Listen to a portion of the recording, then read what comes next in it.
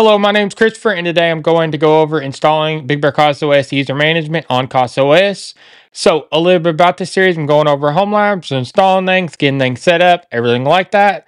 So, if you're interested in that, subscribe, comment, like, and support the channel, and let's get started. I wanted to let y'all know about the Big Bear community. We just launched a community on community.bigbeartechworld.com. It's based on discourse, so go on there, join it, and say hi. So, let's get back to your registered programming.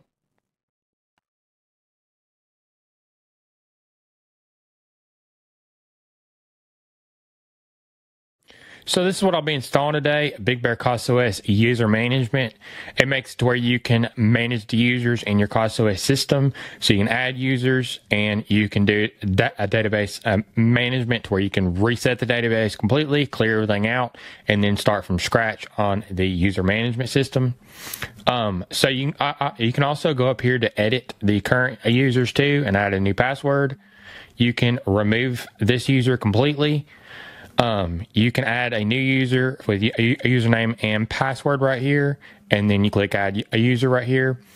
So this is what I'll be installing today on CasaOS.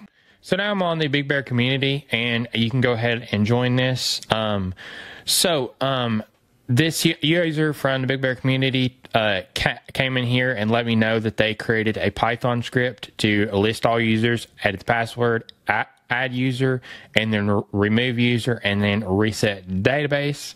So I thought it would be a cool idea to package this up into a Docker container, and the user be able to run it with a UI without having to run Python.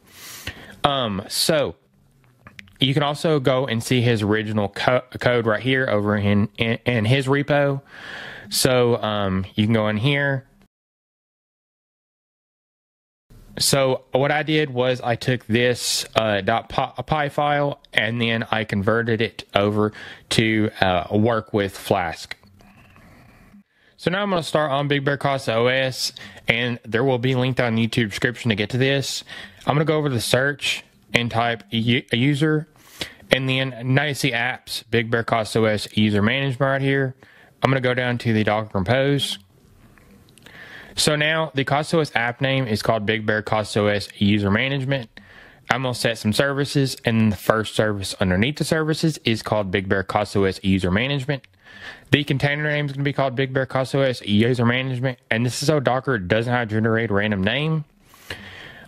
So the image is coming off of Docker by default because there's no year before this. This is the Docker image. This is the Docker image tag. And then I'm going to set a container restart policy. So it's unless stop. So that means if you stop it for any reason, it will not try to restart. But if it fails any other reason, then it will try to restart. And then run the container in privilege mode. We need this. And environment variables. So the Flask app, the Flask env is production. And then the admin a username, the admin password. I would recommend changing these because this is how you get into the UI. So the mount necessary volumes right here. So I'm going to mount the necessary volumes. So a var lib CasaOS DB, that's where the DB is stored for CasaOS user management and other things inside of your host system. So I'm going to mount that to var lib CasaOS DB. And then that's how I will interact with the database. And then we're going to map ports. So 5,000 on the host, 5,000 on the container. Do not change the container's port, but if this does collide with another port on your host, you can change it. And then the cap add is system admin. And then security opt. And then the XCasaOS information to explain the envs and the volumes and the ports. The CasaOS information to explain this app to the App Store. So the architecture that the Docker image supports, and that's up here. This one is AMD 64 and ARM 64. The main service is BigBearClub user management, and that's this service right here. And then the description on the App Store, the tagline, the developer, the author, the icon, thumbnail, title, and then the category, so people can go to the category of Big Bear CasaOS and only see all the Big Bear CasaOS apps. And then the port map is 5000. The tips down here is set to before install. So when you click install, this will pop up a model box, and then the contents will be this. So that's a little bit about the Docker Compose. So I wanted to let you know about the Big Bear Club. You can join it, and it greatly supports this channel, and I very much appreciate it. So if you'd like to join the Big Bear Club, you can go down the YouTube description and go to my Ko-Fi link and join it from there. So let's get back to registered programming. So now I'm going to start on my CasaOS, and I'm going to go to App Store, and then this is where you can switch between Big Bear CasaOS apps. I'm going to say Big Bear CasaOS.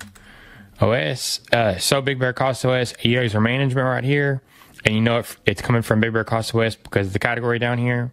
So I'm going to click it, and then I'm going to install. And then you can read this before install, but I'm going to say next steps. And then you can also continue in the background. And now what this is doing is downloading the Docker image off the registry, getting extracted, getting it up with Docker Compose underneath because it's easy using the Docker engine. So now we got it up and running. So now I'm going to start on my CasaOS, and I'm going to go up here to the top right vertical dots. You can open into the web UI, you can set some tips, and if you click this and you go to edit button right here, you can click it, and now you can come down here and say testing and press this check mark right here, and then it's saved. It reloads the container in the background, and you can go ahead and go to tips again, and you can see it did save. You can go over here to settings, and you can see the settings right here, so you can change things if you want. You can change the admin password and the admin username right here, but by default it's CasaOS. So if you want to save the changes you've done, press the save button down here. You can go into the container like this, and then you can see the logs right here. So I'm going to X out of there. So you can export the Docker Compose in a file format for CasaOS. So now I'm going to go ahead and X out of there.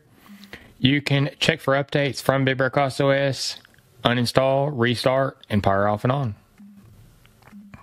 So now I'm going to start on my CasaOS, and I'm going to open in the web UI. So you can go up to these vertical dots and open from here, or you can go ahead and open it from the icon right here.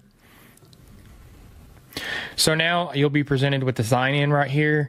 So the default username is CasaOS, and then the default password is CasaOS, and then sign in. So now you can see the users in this. So the ID, username, the role, the actions right here. So you can go over here and edit their password. You can close, you can remove the user completely. You can add a new user. So I'm going to just say admin and then a password and then add user right here. And then you can see the user has been added to the database. So you can change the password like usual and then remove them completely and says, are you sure? And now they're removed from the database. You can also reset the database completely. So if you go ahead and do this, and then it will say it's going to delete all users. So I'm going to say okay. And then now it's completely gone. So you can go back over to your CasaOS, refresh. And then now you can see the welcome screen, and you can go ahead and sign up again. So let's sign up again. And then create. And then we are good to go. So cancel. I'm going to go back over to the CasaOS user management, and I'm going to refresh. So now you can see that there is a user again, and it reset the database, and then we're back in it.